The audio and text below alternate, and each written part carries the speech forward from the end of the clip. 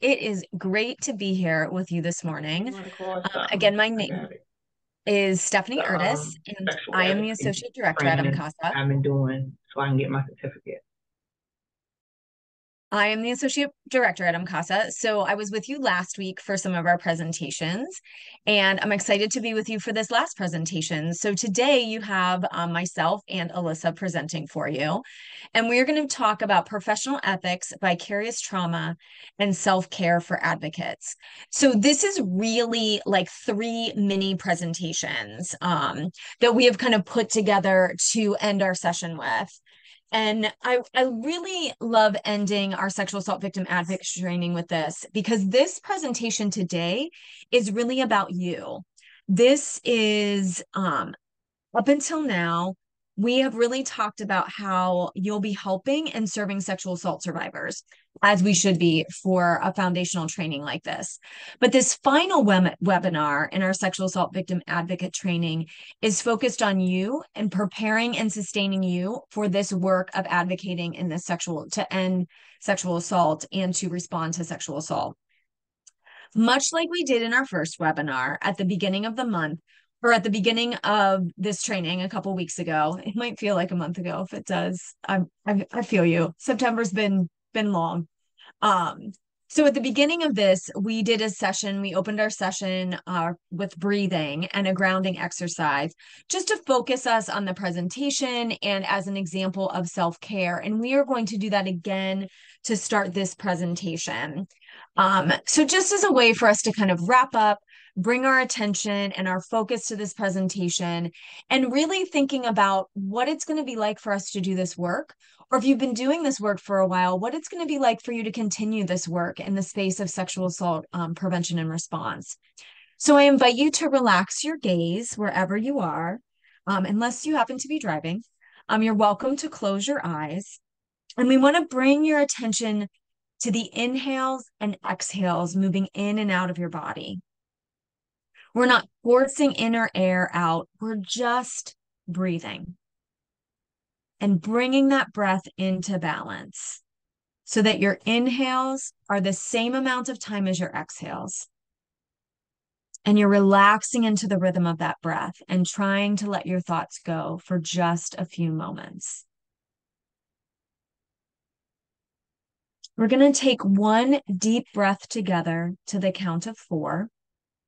So to begin, I invite everybody to exhale all the air in their lungs and then inhale, filling their lungs to the count of 2, 3, 4. Pausing and holding our lungs with that air in it for just a moment. And now releasing, exhaling, emptying our lungs to the count of 2, 3, 4. And then pausing for just a moment, having our lungs fully empty, and then beginning those deep breaths again at your own pace and at your own count. So just taking a couple of deep breaths here, really trying to focus on that inhale and that exhale being even, the same length of time.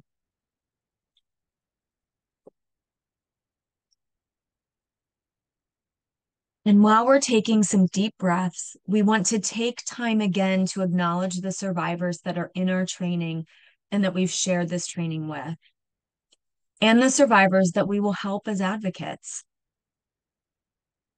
We want to acknowledge the impact that this work and interpersonal violence has on us and all of us, our workplace, our community, our families.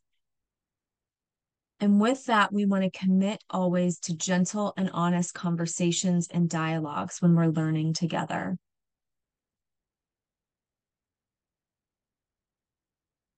We always invite you to come back to this exercise in moments of stress or triggering or heightened emotions if it serves you.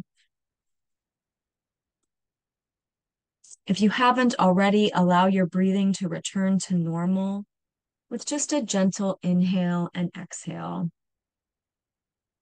Enjoy a few moments here. This may be the only moments of quiet you get in your day, so I want to give you that time.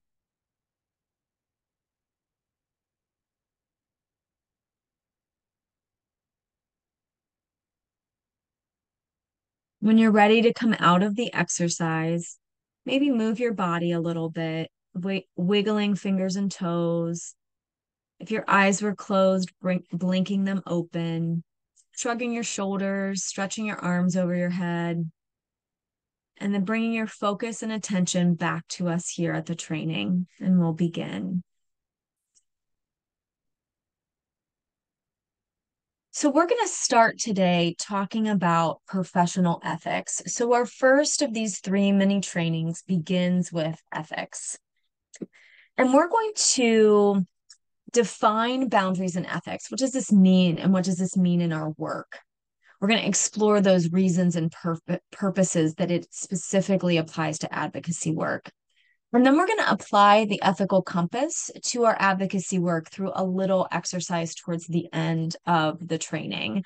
So, like at the beginning of many of our trainings, we want this to be as interactive as we can make it. So, lots of activity in the chat today. I'm going to ask a lot of chat questions. Alyssa's going to help monitor that with me, and we really want you to participate at the level you feel comfortable. The content today is talking about you and some of your practices and some of the things that you do as it applies to ethics and vicarious trauma and self-care. So please share at your own comfort level. Know that none of that is required, but I think we can really learn from each other. We've been doing that when we talk about sexual assault survivors, but I think this is a way to kind of start learning from each other on how to sustain ourselves in this work. So I did direct service work for a really long time, and ethics was always an interesting topic. And I will tell you, I put a lot of thought into this presentation when I first developed it because I wanted to have a really strong kind of conversation and content about ethics, but it's also a little bit hard to define. So I like to start out this part of the presentation with two quotes. So this first one says, "The first step in the evolution of ethics is a sense of solidarity with other humans." So this quote connects ethics to other people. Like ethics has to do not just with you, but with you and others. And then the next quote talks about action indeed is the sole medium of expression of ethics. And so I love these together because this quote talks about ethics as action. So for our purposes, when we're talking about ethics and boundaries for advocates, we're really talking about the code, the rules, and the guidelines that help us make decisions about appropriate actions we take with our clients. And so when you're thinking about ethics, I want it to be very accessible language for us. A lot of times when people think about ethics, they think about like a really hard and writing intensive class in high school or college, or they think about a lot of like research or reading or books. And it's definitely all of those things, but we're going to make it really accessible in this training today and how it really applies to our work. So the first thing I want to talk about, though, is boundaries, because this is kind of the foundation of the work that we're doing. And we really need boundaries to help sustain us. And boundaries are limits we set up for our own protection and the protection of our clients. And I'm going to read that part again, our own protection and the protection of our clients. So boundaries aren't about just us and our organization. They're also about protecting clients. And they help build a supportive, healing environment. And so boundaries are the foundation for building that environment where survivors can heal and you can offer the support that they need. So I'm going to offer a pro tip here. And I did direct service work for 10 years in a couple of different settings. And when talking about ethics and boundaries, this is really the best pro tip that I can give new folks. And for those of you that have done some of this work before, hopefully this resonates with you. We need to, as advocates, release our attachment to survivors' choices. If we start having opinions or hopes or really want them to take a certain action, we're really stepping over and really crossing the lines of boundaries. We're not in the role of they should do this, or I want them to do this, or this is what's best for them. That crosses a really important boundary. We've talked extensively in this training about empowering survivors and giving them the resources and support they need to make the decisions they see best for them. So to empower them, we need to dissolve our opinions about what is best for them and support them in the decisions that they are making. And if we aren't in a position to support them in those decisions because they are not something that our agency supports, so maybe the decision to use drug and alcohol to cope. I understand where you wouldn't be able to support that as an advocate, but that also means that you're not making those decisions for them, that you're stepping away from something that and protecting yourself and using the boundaries that you set up for your self protection. So think about that in your when you start to do this work, dissolving your attachment to a survivor's choices. And you may not voice those choices, but I still encourage you to examine and reflect if you are thinking those things, even if you haven't voiced them. Like, what role are you in the advocate? You're supporting, you're empowering, you're not wanting or wishing or deciding for them. So, when we talk about boundaries, so this is going to be the first place I want you to put some in the chat. When it comes to boundaries, what do we create boundaries around? So, think about maybe your agency's policies or maybe some of your personal codes. What do you create boundaries around when you're working with survivors or clients, or maybe you're coming from a different industry? What were some policies that you had, and what were they around? Like, what kind of topics were they around? So I want you to drop these in the chat. I'm going to open up my chat box. Oh, boundaries around disclosing personal information, personal, and so that goes both ways. So Paige said personal information. So confidentiality is absolutely something that there's a lot of rules around. Boundaries around personal life. And this is where a lot of folks are really seeing, where we put up boundaries to protect ourselves.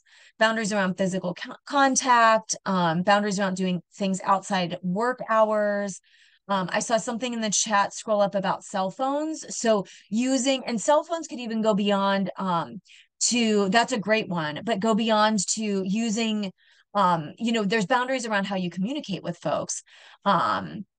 We just had someone pop in money, absolutely. Documents, disclosing other clients and their personal information, absolutely. Oh, this is great. I knew that this group was going to be genius at this. So I'm going to put up here some of the ones that I came up with, and I think you all got almost all of them. Um, so we talk about personal relationships, money, how we communicate, including social media, intimate relationships. So there's going to be boundaries around having intimate or personal relationships with clients that you're working with. Physical interaction is such an important area to put boundaries around because these folks have had their bodies violated. So things like, if you are a hugger, and you're not going to bring that to work. You're not going to bring that to clients. Does that mean you're never going to, hug a client? Possibly not. But there are boundaries around that. There are ways to approach that. There are things that we need to consider. Drugs and alcohol, which I kind of mentioned at the beginning, and confidentiality. So we create boundaries around these things because people can manipulate them to exert power and control over someone. So sexual assault is about power and control. We've talked about that since the beginning of this training. So when working with sexual assault survivors, we need to create boundaries around the things that can be used to exert power and control, or even be perceived to create a power imbalance that could be a control imbalance. So we do not assume that advocates are going to exert power and control in a way that's inappropriate. We never assume that. We know that people are coming here with very good intentions, but we also want to make sure we're creating that environment and we're building that rapport with the clients. So when they see these boundaries and these rules, they also understand that we have created a safe place for everyone and we're working on creating that safe place for everyone. So let's move to our next topic about ethics. So this is the definition of ethics, and don't worry, we're not going to use this one. This definition of ethics is a set of moral principles or a theory or system of moral values just does not feel complete to me. It is probably technically right, but it's also very circular. So it's like it's morals and morals are ethics. And I did not feel that this adequately helped us in our work as advocates. So I came up with this definition for us to use as ethics, a set of guidelines that helps us make decisions. And this is usually where ethics come in. It usually comes in where there's a gap in your policy and protocol. We cannot make rules, policy, and protocol around everything that we're going to encounter as sexual assault victim advocates. It would be way too hard. So ethics comes in to fill in some of those gaps and to inform our practices, our policies, our rules, our regulations, our guidelines. It's kind of this like glue that holds everything together and fills in the gaps. So when we talk about professional ethics, various jobs already have agreed upon ethics. And a great example of this is social work. This is a sample of the code of ethics that social workers use. And this is often taught to social workers from day one of their education. And many social workers can recite part or all of this by heart. When talking about the reasons for boundaries and ethics, this is to keep clients safe. You can start to look at some of these bullet points and be like, of course, this is to keep the practitioner, the social worker, and to keep the client safe. And this makes great sense because social workers deal with highly sensitive areas: substance abuse, child welfare, sexual assault, mental health. It's important for them to have a strong and clear set of ethics and guidelines for their work because they work in such a realm where power and control has been abused. Other professions that have strong ethics are law, medicine, licensed practical or licensed professional counselors. So if you are on LCP, like that you have ethics that you have to abide by. The Department of Defense and the Department of Justice also have powerful ethics. The Department of Defense has a whole ethical code for the folks that do work with their advocates that do work with the sexual assault survivors in the military. It's a very intense like set of guidelines that they want those folks to follow because of working with them in such a sensitive situation as sexual assault and military sexual assault and abuse. So this is a way to really help protect all of those involved. And these professions all work with people in vulnerable circumstances: the law, medicine, mental health. All of those things are really important to have ethics around. So that's why these professions, in addition to the organization they may work for, also have a set of professional ethics. And I love using the guidelines for social work because they actually talk about challenging social injustice, which may happen in the organization you work for. So when you are like, am I loyal to the organization or am I loyal to social work? You're loyal to these ethics that you have kind of ingrained into your profession. I love talking about to respect the inherent dignity and worth of a person. What a great place to start with when working with folks that have been harmed by society, by oppression, by violence, by sexual assault. So these are not the ethics that you will be adopting as an advocate unless you are a social worker. But this is a great example of how ethics work in a professional setting. So I love putting those up there. And great big shout out to those who are practicing social workers or have degrees in social work, because you've just been a great example for us that are also doing work in this realm. So I want to focus a little bit on some guidelines that you can use to make decisions when working with clients. So what are some advocate ethics? And this is really, I talked about building a toolbox of skills in our first session on day one, but this is also really kind of a toolbox of ethics. And you will build that with your agency's codes and protocols and practices and culture as well. But these are a couple of the kind of broad strokes that really apply a lot to advocate ethics. You are focusing on the survivor's wishes. That is the role of the advocate. And advocates are there for the victim. You may help the victim with a variety of issues. So you learned about the sexual assault response team and the different roles in that team, right? And the folks really stick to those roles, and it's really important that they know them well and they know how they apply to a survivor's experience. You may have more than one role with a survivor. You may be helping a survivor in a situation that involves legal advocacy. You may be helping them get access to medical resources far beyond a sexual assault response where they have a sexual assault evidence collected. You may be helping them with that follow-up. You may be helping them with housing issues or money issues like we talked about. So as an advocate, you are really helping them with a variety of things. So how does that play into your ethics and your role? Honesty is on here, and really, honesty really branches out. We want to have a foundation of honesty and transparency with survivors, and that's part of our ethics. But that really branches out to confidentiality and privileged information, which you all already talked about in the chat. So I feel very confident that this group that we've had with us for the last 2 weeks is just very focused on, the survivor experience and understanding how the foundation of that is confidentiality and privilege of their information or privacy when it comes to their information. Staying within your realm and your responsibilities. So, not practicing law or practicing counseling outside of what you're supposed to be doing, but really sitting firm and being grounded in that advocate role.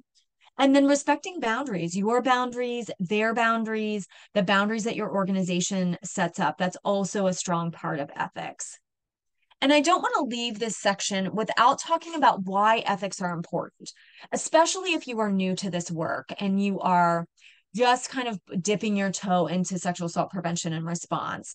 I've been doing this work for honestly decades. I'll be really transparent about this. And it's always been really important to me from like one of the first moments I found out about how deep this problem was, and it has really led me through my kind of journey in prevention and response when it comes to sexual assault. So advocacy has its foundation in the grassroots of activism. And we don't go into the history of the movement in this training, but I encourage you to look for that information. It really informs where we are today and where we are going in our advocacy work. But ethics, which is founded in this grassroots movement, it really gives legitimacy to our work.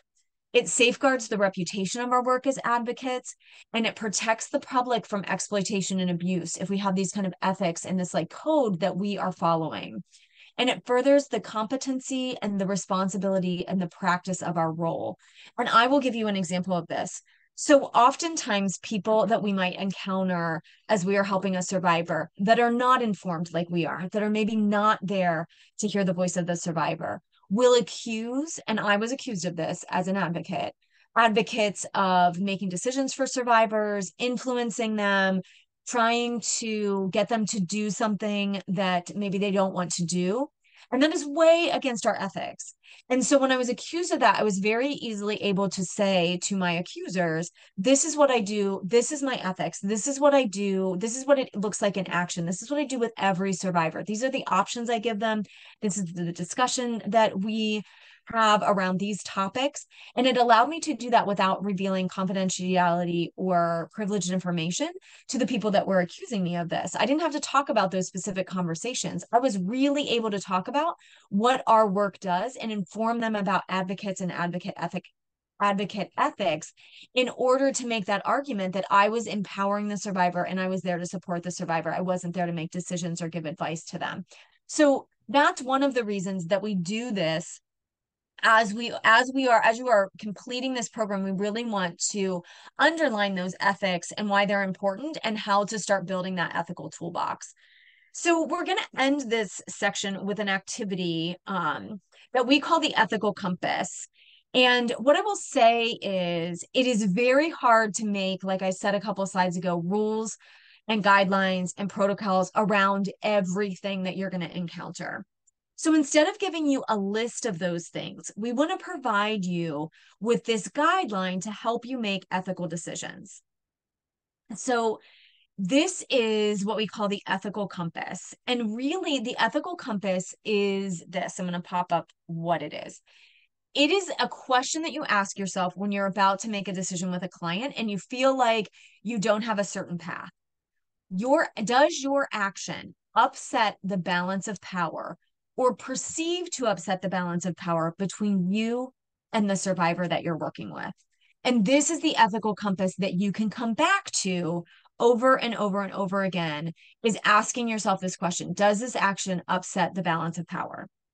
And so I'm going to read you a little scenario and then I'm going to ask you to answer something in the chat. So I want you to imagine that we are all out to dinner to celebrate my birthday. I've invited everyone. We're out to dinner. And we are at my favorite restaurant and everyone's eating and drinking and having dessert. And you know the server from your role as an advocate. They used your organization's services a little while ago, and you know how hard they worked to rebuild their life after their sexual assault. And you are glad that they are, back on their feet, so to speak. You spend about $37 at dinner. What is an appropriate tip for this server? What would you tip them? You know them, they've worked really hard, you know that they were financially impacted. What would be your tip on about um, a $37 bill? And you don't have to do the math. You can certainly, Pamela already put in a percentage there, so I love it. Um,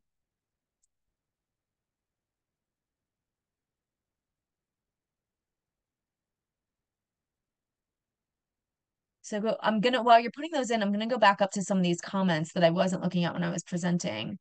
Um, Oh, I love what you put in here, Sandy. Thank you for commenting on that. She wrote, I normally do not touch, though I am a hugging person. But if a client hugs me out of gratitude, I receive and return the embrace. Thank you for framing that for us, Sandy. That's a great way to think about that. Oh, Danielle, you're a social worker.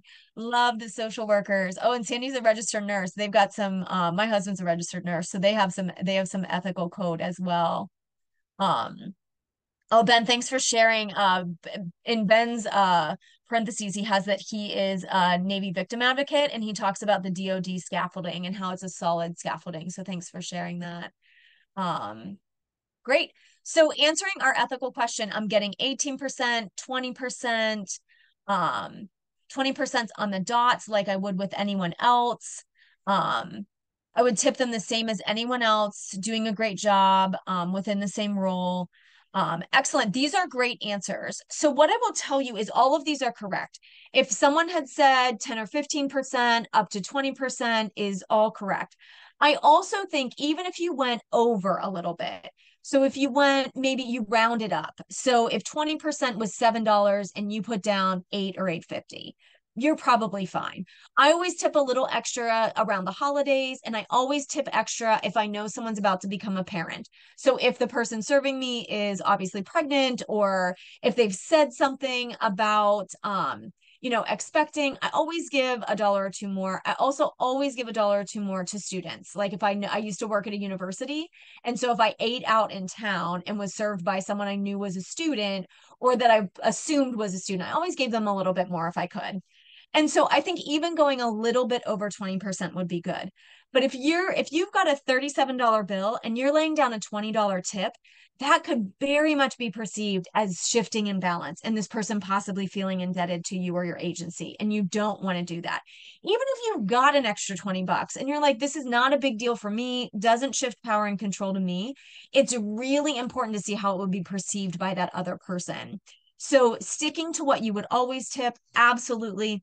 A tiny bit extra, probably really still in that range of not spending that person or not shifting the balance of control. But you want to make sure you're thinking about this from your perspective and their perspective, acknowledging that power differential and making sure that your action does not forecast abuse or manipulation or any kind of indebtedness to you. So you all answered that really, really well. So I want to end this very last slide talking about the hierarchy of decision making. So should you find yourself in a position where you are challenged with something, where you have to make a decision, I will say this stuff never feels like it happens between 9 and 5 when someone's available to help you. It's when you're on a hotline at 2 in the morning, when you're in the hospital at 4 a.m., when you're trying to make a decision before anyone gets to work at 7 in the morning, or you're working in the shelter and you're really kind of struggling with what to do. The first place you go is your organization's policies. The next place you go is, can I ask a supervisor? Are they available? Is there a supervisor or colleague I can ask? And then the third place you can go, if none of those are available, is relying on this ethical compass. So the example that I gave, you're not going to be asking a supervisor about how much you give for a tip. You aren't going to, there's probably not a policy about that. So you're falling back on that ethical compass. What would my actions do? My actions upset the balance of power? Sorry, I stumbled over that last sentence. So those are some things to consider as we close out this section and you're making those ethical decisions. So with that, I am turning it over to Alyssa to talk to us about vicarious trauma. Thank you, Steph. So vicarious trauma. Next slide.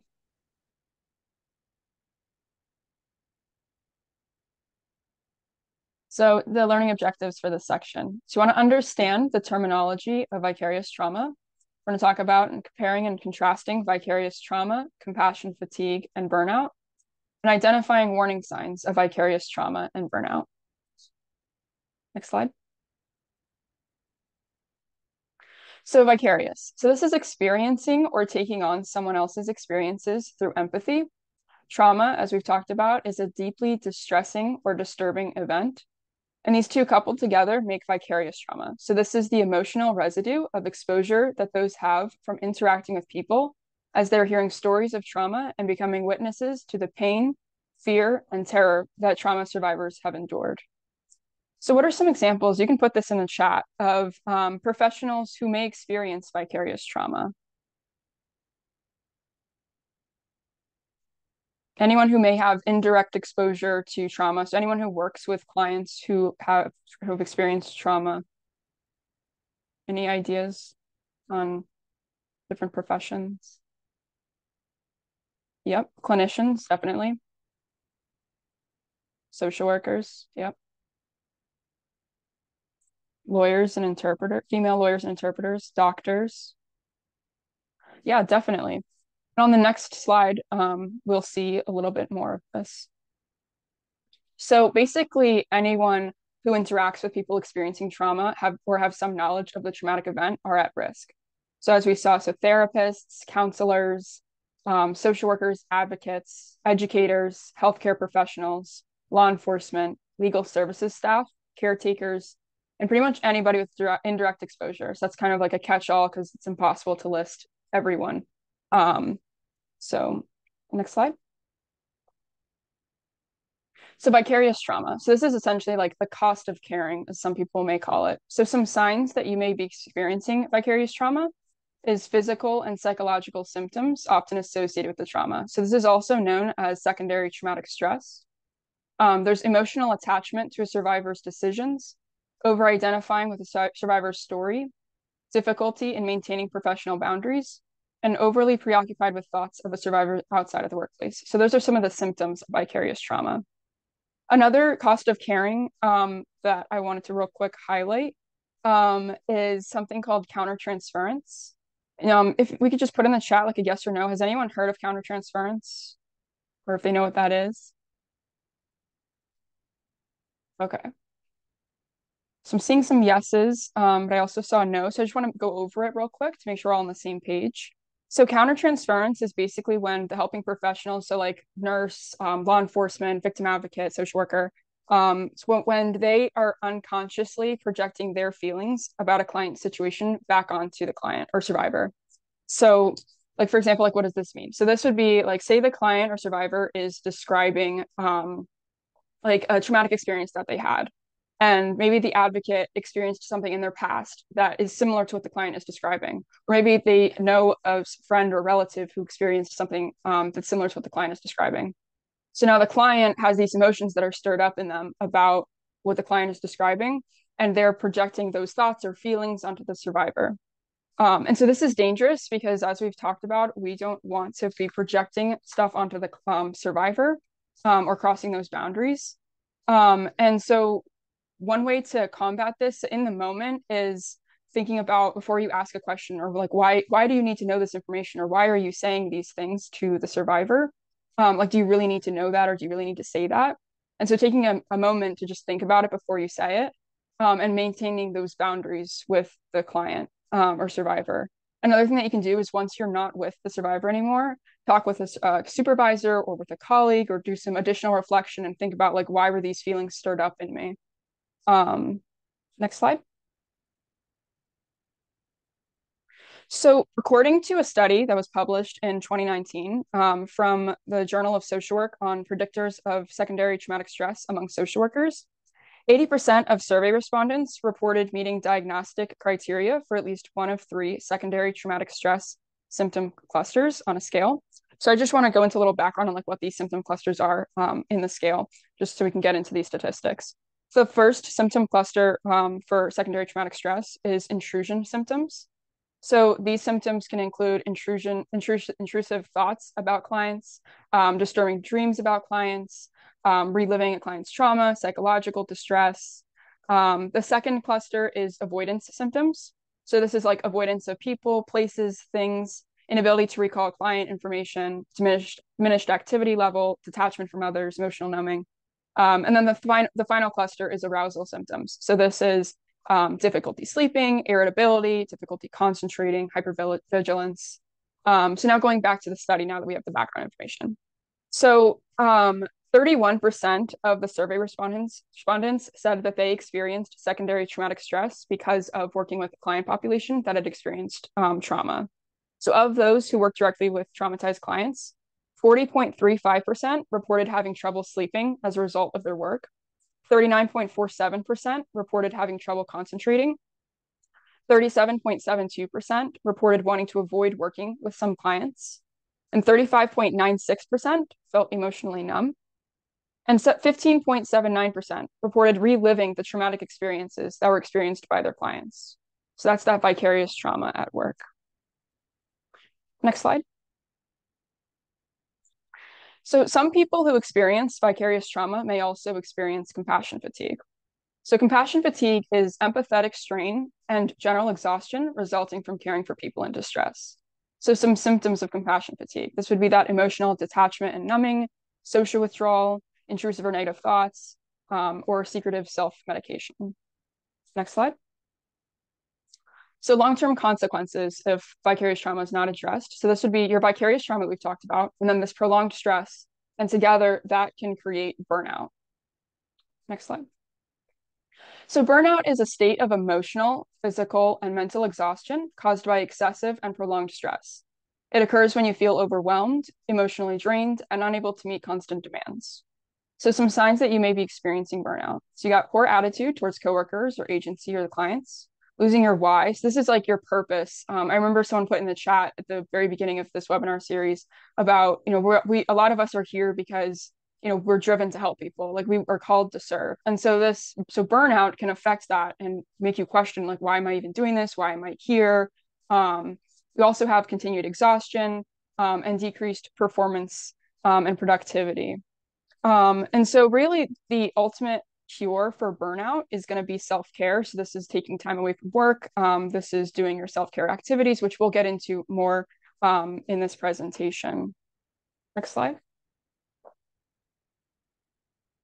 So trauma-informed workplaces, every person we encounter has likely experienced direct or indirect exposure to trauma within their lifetime. Trauma-informed practice should not end with how clients are served. Professionals in the victim services field can also benefit from a trauma-informed practice within their work. Agencies should prioritize policies to help prevent and address vicarious trauma and burnout in the workplace. I also want to add that while I was preparing for this presentation, I found a really great resource that I can put in the chat later. It's from the University at Buffalo School of Social Work, and they have really helpful self-assessments for helping professionals like advocates. And it's on burnout, secondary traumatic stress, and compassion fatigue. But you can take these assessments and kind of gauge, like, where are you with these things? Like how much, how are you like feeling with those things, whether you're really at risk, and kind of thinking about in the future, like how you might want to prevent these things. So I can drop that into the chat later. I just thought it was really helpful and I wanted to make that note before I forgot. So we can go to the next slide. So going back to the trauma-informed workplace, so you want to make sure that if your workplace is not currently using trauma-informed practice, advocate for this. Address vicarious and trauma and burnout by making sure that your workplace has these things. Next slide. I'm going to hand it back over to Steph. All right, friends. All right. Thank you, Alyssa. So we did not want to leave this presentation with vicarious trauma and burnout. We want to talk about self-care and what that means and have a kind of a deep conversation about what that means for advocates. So we are going to talk about in our presentation in this last little mini presentation, we're going to talk about what is self-care. We're going to actually define it. We're going to analyze why we don't practice self-care. And then we're going to describe the consequences of poor self-care. We're going to classify and evaluate self-care strategies, and we're going to create a personal self-care plan. And that last part about creating a personal self-care plan is what we're going to leave you with. You're going to get to some tips on doing that and some tools on doing that for yourself. So, what is self-care? This is something that you have probably heard this word a lot in the last couple of years. And I feel like the definition of it may have been a little bit warped. So let's go back and have a shared definition of self-care. So these are intentional activities and practices meant to reduce stress and maintain physical, psychological, spiritual, emotional, financial health, and how you define that. So we're going to talk about all of those areas. But in order to do that, I also think we need to talk about self-care versus self-soothing. So you often hear the term self-soothing, I stumbled a little bit there, self-soothing as part of infant or child development. So you'll hear people talk about babies sleeping through the night or waking up and not crying out and them developing self-soothing skills. We carry self-soothing techniques with us throughout our lives, and they grow and they change as we grow and change. So self-soothing techniques are typically things we really like to do.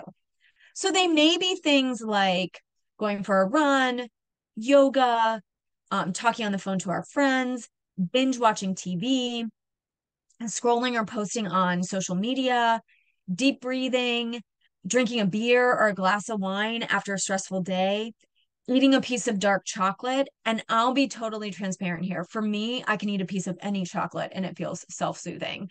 I have a real sweet tooth. And I'll give you an example. This happened last night. So my husband was making dinner and he was like, I'm thinking of opening this Viognier, this bottle of white wine. Do you want a glass? And normally on a Wednesday night, randomly, that would not be something I'd want to do. But September has been a really busy month at MCASA. So I was like, yes, absolutely. So we had dinner. We both had a glass of wine on our back porch. Felt very self-soothing, felt very stress relieving. But if we were opening a bottle of wine every single night because we were so stressed out and we weren't getting along unless we were drinking this bottle of wine, that is where self-soothing kind of crosses the line and is no longer self-care. So we're going to get into that a little bit. So even though self-soothing is absolutely part of self-care, it can help to manage stress. It can help to make us happier and more relaxed in the moment. But self-care really goes beyond making ourselves feel better. And it's really about taking care of ourselves and building our own resilience. An example from my own life, in addition to the one I gave you about drinking some white wine last night, is that I do yoga on a regular basis. I have been for years. I find it both self-soothing. It's also self-care for me. For like the long term, it's helping to improve my health. I also have to make a doctor's appointment this month with my dermatologist. That's absolutely self-care to do those yearly checkups, to see your dentist, to see your dermatologist, to, get regular tests done if that's needed. But I wouldn't call any of that work, getting any of those doctor's appointments or medical appointments, self-soothing. But they do help me maintain my resilience and maintain my ability and sustain my ability to be able to do this work as it keeps my health up. So, like I said, some self-soothing techniques can go against our strategies to take care of ourselves. So I gave the example of drinking a bottle of wine every night. I also love the example of baking delicious treats and eating them. I love to bake. I love sweet things. But if I bake every time I'm stressed out and I eat all of the things I've baked, that really could go against my long-term health. And those sugary treats could really start to impact my long-term self-care. So no judgment if you also have a sweet tooth, but that isn't always self-care. Indulging in the cookies and the chocolate every once in a while, absolutely. But we want to keep that self-soothing to a point where it's helpful for us and not working against that long-term self-care. So this next slide talks a little bit about why we don't practice self-care. So go ahead and put this in the chat if you're comfortable. And I'm going to get on my soapbox here a little bit about self-care, hopefully inspiring you to do more of it. And then we're going to talk about why we don't do it. So Audre Lorde has this great quote about self-care where she talks about caring for myself is not self-indulgence. It's self-preservation, and that is an act of political warfare. And I love this second part. So I'm sure you've heard things like you can't pour from an empty cup, you can't serve from an empty dish, taking care of yourselves helps you take care of others. All of that is true. What I love about what Miss Lorde says is your self-preservation in this work is an act of political warfare. Our work is hard. Not everybody in the world is supportive of it. They don't want the change for ending sexual assault that we do. And the funding is always, we're always fighting for funding. We're always fighting for more and more and more accessible services for our survivors. And this can be exhausting. So if we want to continue this work, if we want to end sexual assault, we need to take care of ourselves and we need to take care of each other in this work. And that is our act of political warfare, because as much as there are folks out there that want to keep us down, and these aren't specific folks, this is just the society that we built around. I don't think there is like an evil villain somewhere wanting to keep sexual assault alive, right? Wringing their hands. Like I don't believe that, but I do believe that the system is hard to work in. And if we want to fight that system, that system of oppression, that system that keeps sexual assault around, so to speak, we need to take care of ourselves and we need to take care of each other. So that's kind of my soapbox on taking care of ourselves. It's way beyond just helping ourselves feel good. It's helping us end sexual assault, and it's helping us to respond to sexual assault in ways that are really going to work towards improving the response for survivors. So taking care of ourselves is part of that.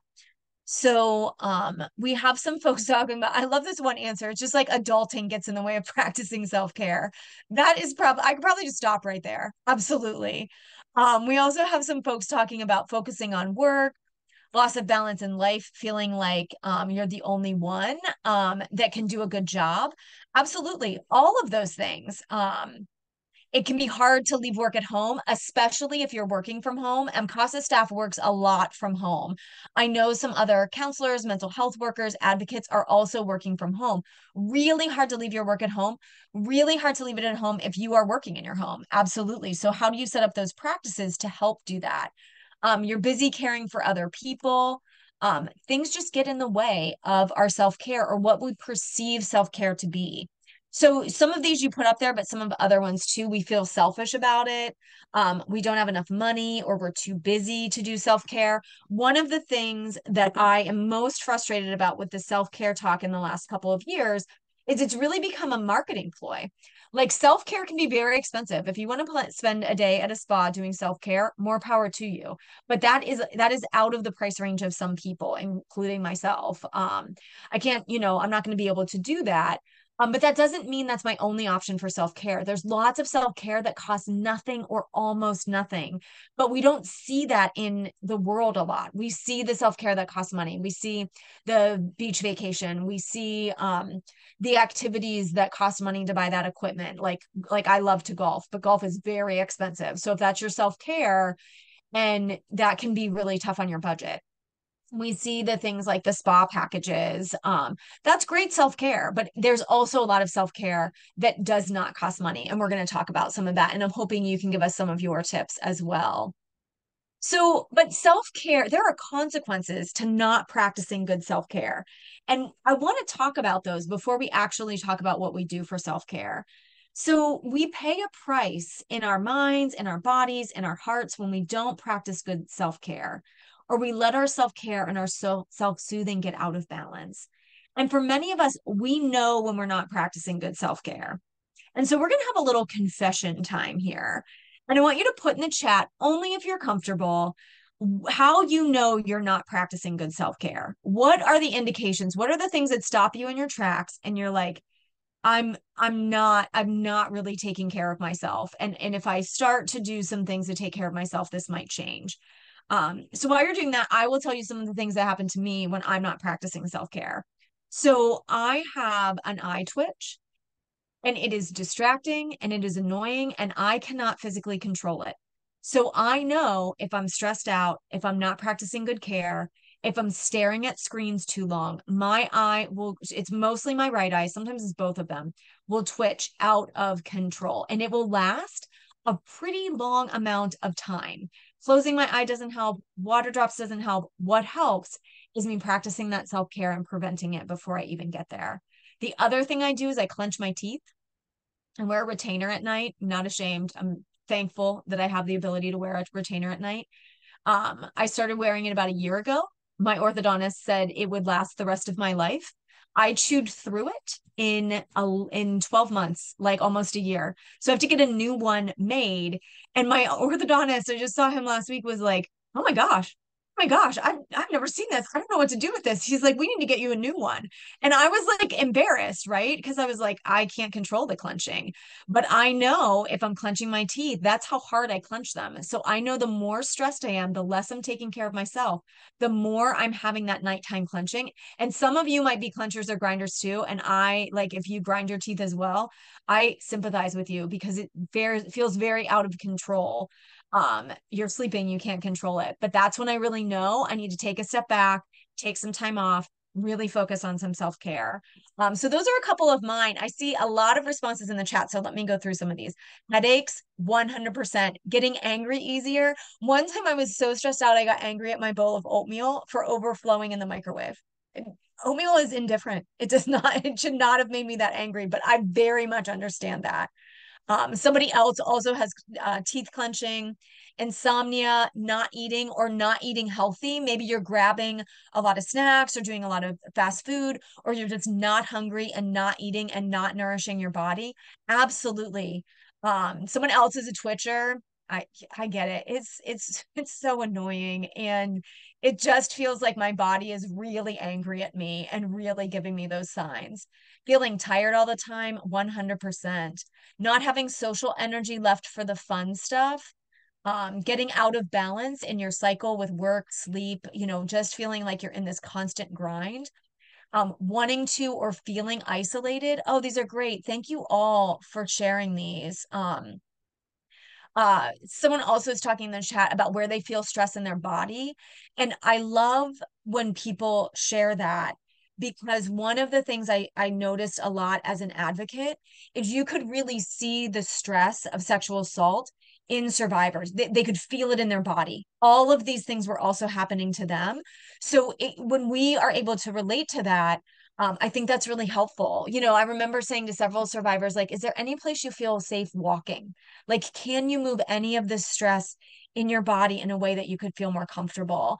So this relates directly back to how we all suffer the consequences of poor self-care. Now, for survivors, what the stress they're feeling in their body isn't about poor self-care, but it's important for us to take care of ourselves so that we aren't experiencing these things. All of these things make our work harder, and keeping our self-care in a good balance can help us fight those things. So thank you so much for sharing your confessions too, and how when your body is really needing self-care and your heart and your soul are really needing that extra time. So I'm not going to spend a lot of time on this because we already talked about this, but these are some ways that you can start to really see the consequences of poor self-care and those consequences. And I don't even like to say poor self-care. What I would like to say is going back to what Alyssa said. These are the consequences of burnout, vicarious trauma, passion fatigue. So you have areas of your personal life, your workplace, and your health that really start to get affected. So, it starts to affect relationships. It starts to affect your physical body, fatigue, getting sick, weakened immune system really can start to affect your workplace. So low morale, not being able to get up in the morning or feel motivated to go to work, absenteeism, lateness, having some challenges with your coworkers and those relationships being strained. These are poor self-care. And I don't even I want to stop saying that. I want to go back to experiencing vicarious trauma and burnout can really impact all of these areas and really start to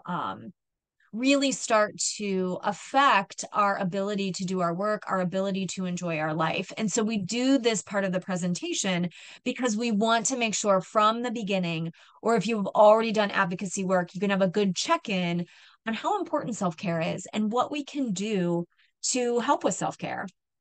So I want you to, I'm going to put in actually, um, we are going to talk about some of your self-care and your self-soothing techniques. We are going to break down what we call the self-care wheel. So you don't have to put this in the chat now, but start thinking about some things you might be comfortable sharing. And I really encourage you to share if you feel comfortable. And I do that because self-care has also gotten this reputation of a person sitting in the woods, meditating, or someone doing yoga, or someone in a hot bath, or someone drinking tea. And all of those things, honestly, that's like basically my self-care routine. So I get it. But I also think there's so much more out there when it comes to self-care and self-soothing that we're not talking about. And so I think it's great to share so that we can learn from each other. And someone can be like, drinking tea in a hot bath, I hate that. That does not work for me. I do not like to be hot. But I really like this thing that someone else brought up about taking dance classes or about fishing or about, reading, reading like a certain kind of book that they like to read. So, or listening to audiobooks. So I encourage you to, as you feel comfortable, list some of those things so we can learn from each other. So before we get into that, I do want to talk about some self-care Getting up strategies. anytime soon? So I want to talk about some self-care strategies. So I want to talk about the 3 R's. And this is real. Oh, this is going, I'm going to actually have, I think I stepped over Alyssa. So actually I'm going to have Alyssa talk about this. Last time I did this presentation, I did it by myself. So I'm going to turn this over, these next few slides over to Alyssa. Thank you, Steph. So the 3R approach. So first up, we have recognition. So you want to watch for the warning signs. This is again thinking about vicarious trauma, compassion fatigue, burnout warning signs.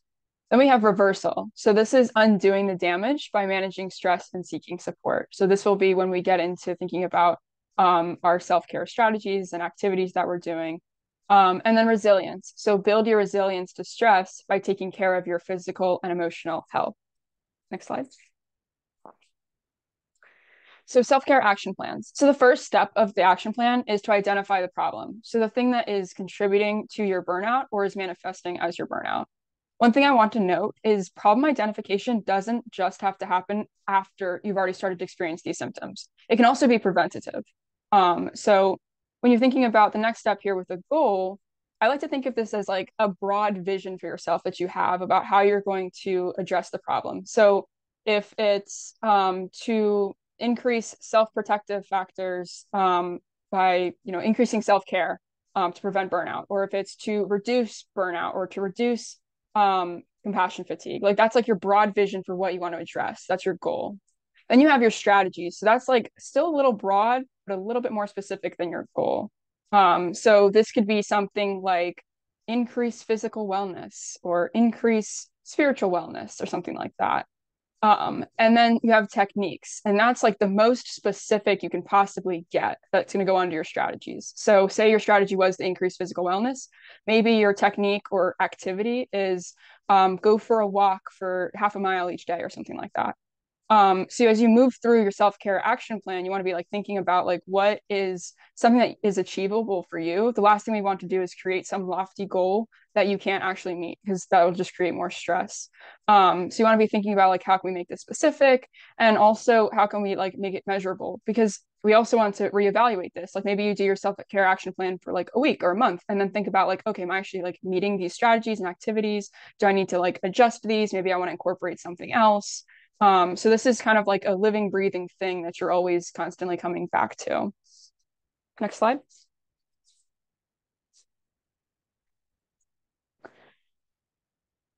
So the self-care wheel, we're going to get into over the next couple of slides, but I just wanted to highlight each of these categories. So there's physical self-care, psychological self-care, emotional self-care, spiritual, personal, and professional. I also want to just note real quick before we get into the rest of the slides that while I was like doing like preparation for this, I found some additional helpful things that I'll post in the chat in case anyone's interested.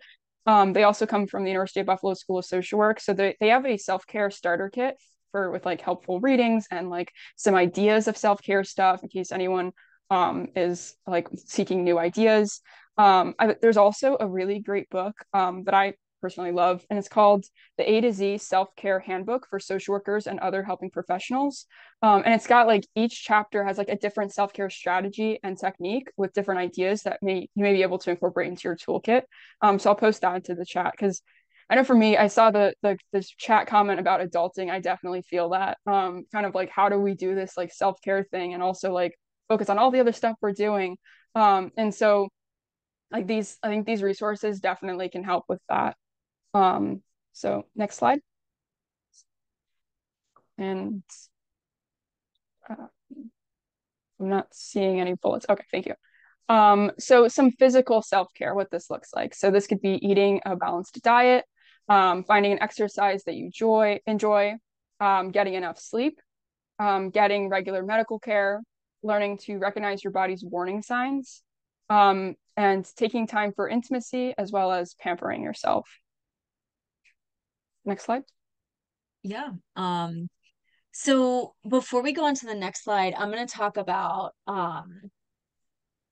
psychological self-care, but I want to point out some folks have put in the chat some of the things they do for physical self-care. So I love the answer of going to the gym and having a beer. I love that answer because it's both self-care and self-soothing, but that is definitely physical self-care. We had someone else talk about going outside and kind of walking outside and being in nature. So those are all like very good physical self-care things. So if you have anything else you do for physical self-care, please drop that in the chat as we go along to talk about psychological self-care. So drop in the chat also anything that you do for psychological self-care. Some of the ones we came up with were finding creative outlets. And so we had someone talk about painting. And I think that when we think about physical or creative outlets, we think about art a lot, which is great. But I also think it doesn't have to be a sophisticated art. It could be scrapbooking. It could be friendship bracelet making. Anyone that knows anyone that's a fan of Taylor Swift, they've probably gotten into bracelet making in the last couple of years. So they can be just anything that you feel creative and can really kind of take your mind off of that. One of the things I think is great with a creative outlet is it usually has a rhythm to it that brings your mind into kind of a focus. So it can help break those cycles that we talked about with vicarious trauma. And help break that and bring your mind into a different place. Participating in therapy, practicing mindfulness and positive thinking. I've heard people talk about gratitude practices, and that comes up in one of our other sections of our wheel as well. And taking time for yourself, really looking at that for kind of some psychological self-care. So Alyssa has the next one to talk a little bit about emotional self-care, and these kind of go together. So emotional self-care includes spending time with friends, family, or pets. And over on the slide over here, you can see our cats. My cat is the gray one. And one of my favorite self-care things is just playing with him. He sleeps while I'm working. But as soon as I'm on like a lunch break or like before the work day starts or after the work day, like he's always waiting right outside of my door. And if not, then I'll wake him up from his nap and we'll play. So it's like one of my favorite things to do. And then this other cat is Steph. So I don't know if Steph, you want to add anything. Yeah, this is my cat Cinco. So I love this picture. I actually left it in. We did this presentation in June, and so I gave this put this presentation or put this picture of him with his little rainbow face. Um, but I love putting stuff in about our cats because this is a great form of emotional self-care. I also personally, as a cat owner, think cats are the best example of self-care. They take care of themselves. They are not afraid to ask for what they want. They are not afraid to tell you when they don't want you to hang out. So Cinco is a very poofy old cat that I like spending time with, and he's always teaching me something about self-care. I love that. So emotional self-care is also finding a hobby that makes you happy, recognizing your hard work. I think that's a really important one, is like celebrating those like accomplishments of things that you're doing self-care wise. And then also like watching a funny movie, and releasing your emotions. So like laughing, crying, and other things like that. Next slide. Yeah, before we go on to the next one, I want to talk about too some of the good examples. A lot of people put in here about watching movies, watching funny movies, specifically Willy Wonka and Legally Blonde. So I'm guessing Pamela is excited about the new Willy Wonka movie coming out, and getting excited for those things. I also want to put in here, I also want to lift up, somebody wrote, and I'm not going to be able to find it, but they wrote Cooking with Friends. And I love that one because you've got the emotional self-care of spending time with friends, but you may also have the physical self-care of nourishing yourself with healthy food that you've made yourself, or this time of year, people that have gardens that they've grown themselves. Now, I don't want to assume that this person is making healthy food, but that has, there's lots of these things that overlap in the self-care wheel. So those are some great examples. So you can continue to lift those up. And in fact, I can confirm Pamela is excited about the new Willy Wonka movie. So, oh, someone's like, no, they're making baked brie, which is great too. I mean, baked brie, that is just like the definition of self-soothing. So I love it. Um, so this is one of the ones that often we get when we talk about spiritual self-care.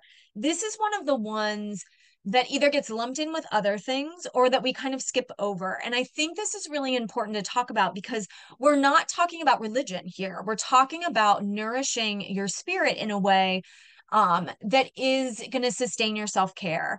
So someone put in the chat a while ago about being in nature. And this is a great way to kind of bring some spiritual self-care. And they really been really talked here too about watching a river flow, watching the bees buzz, and bumble, listening to birds chirp, and actually stopping to like smell the flowers. That expression has lasted for as long as it has because there's some truth to it. There's lots of truth to it.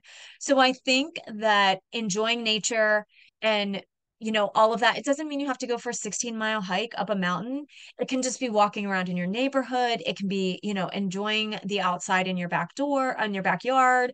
But that can be part of spiritual self-care. Finding a spiritual community, so that may be a community that's connected with a religion, that may be something else.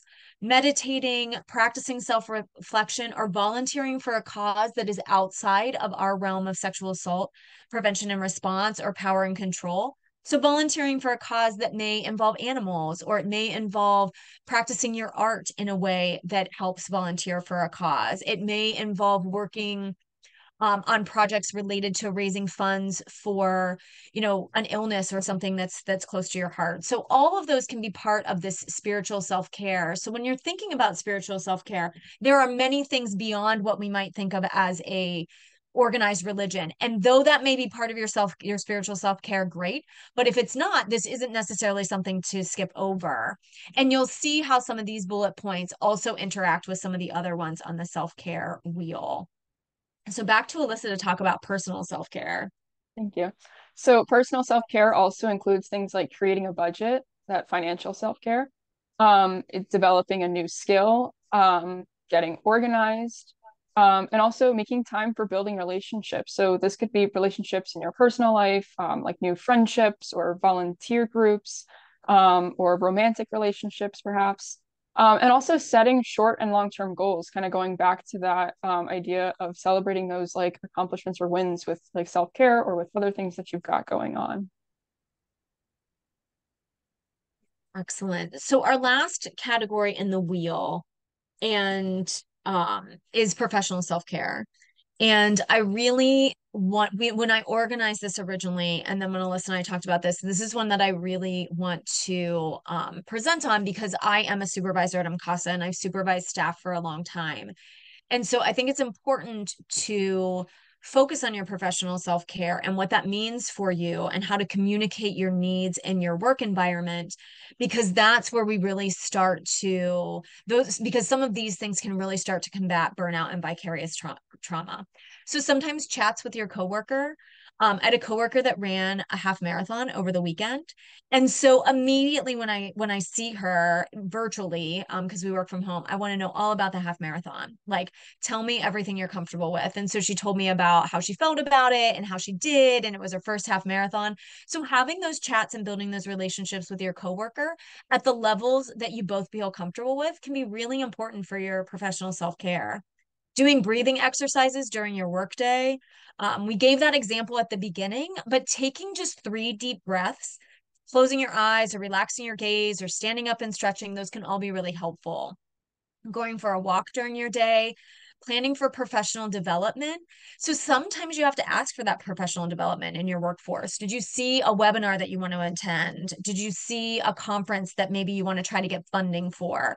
Do you want to present at a conference? All of those things can help with your professional self-care. Setting reachable goals at work, stretching at your desk. This last one, these last two are the ones as a supervisor I could not stress enough.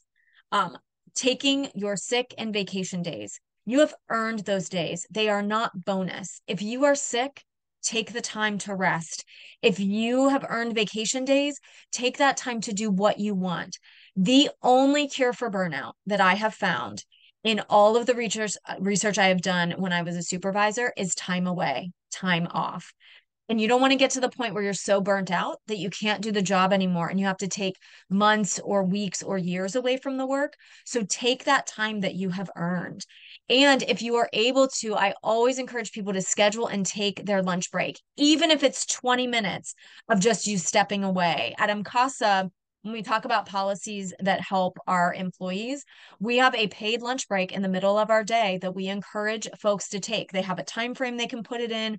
They can do whatever they want. They can watch TV, they can eat lunch, they can go for a walk, they can, play with their pets, take them outside. So we encourage folks to do that. So think about how you can organize your day to help combat some of that vicarious trauma or some of that self-care, or to incorporate some of that self-care. So I do have a little bit of a cautionary tale as we end our time together. So I do want to caution against, this goes back to that self-care or that self-soothing behavior. So when you're talking about self-care, you do want to be cautious of things like excessive caffeine intake, excessive intake of alcohol, overindulgence in unhealthy food, use of illegal drugs, or excuse for bad behavior. So using your burnout or using your profession to excuse bad behavior in your professional and personal life. These are all real indications that your self-care may need an adjustment. It may need some examination. It may need you to look at where you are out of balance and how to bring your self-care back into balance. I know I use the word balance a lot when I talk about self-care, but I also think that that's a way for that. That's a really good description. Self-care is about balance. You're not going to be a number one doing your physical self-care every single day, but is that in balance with the other things that are going on in your life, along with emotional or spiritual or professional self-care? So for our last slide, Alyssa's going to talk a little bit about the self-care wheel. So, first I want to just say that everyone will get a copy of this self-care wheel. I'll be sending it out in the email tomorrow morning. So that way you can look at it. You can add stuff onto it for your own if you want. But as we conclude, just be thinking about what are you already doing self-care wise? And what could you do in the next 7 days or the next 2 weeks to improve? Thinking about incorporating some of the stuff that we talked about. So. Excellent. So when we used to do this presentation, and sometimes when we still do this presentation on purpose, we actually bring those self-care wheels to that program, and have people fill them out there. And we've gotten a lot of good feedback on folks that have taken a little bit of time to do that. So we encourage you to use that tool as it works for you. If you work with a team of people at your organization, you can always bring this wheel and have a conversation about where you're excelling at in self-care. Where are you really taking care of yourself? And where are some ways that you could think about improving self-care? So this concludes our presentation, and it concludes our sexual assault victim advocate training. So thank you all so, so much for your time with us and for sharing these last 9 live webinars for us. I will emphasize that the website that Alyssa's been handing out does have additional self-paced trainings. We do consider that part of this sexual assault victim advocate training. It's some very foundational information on child sexual abuse and some other areas, the Sexual Assault Legal Institute, that are really helpful for advocates that are new to the work. So don't forget about those. And just wishing you lots and lots of luck in your work as advocates, and know that MCASA is always here with new trainings and expert advice as you need it. So with that, I will end and turn it back over to Alyssa to close us out. Thank you, Steph. Yes, so I will be updating that website later today, and you will have access tomorrow in my email. I'll be sending that link again for the training webpage, as well as the recording for today and PowerPoint slides, and the information that we dropped into the chat. I also want to direct everyone's attention to the chat where I dropped the evaluation form. Please remember that if you want a certificate of attendance or CEU credits, you'll have to fill out that evaluation form. So thank you again for joining us and for finishing off the webinar series with us. Thank you.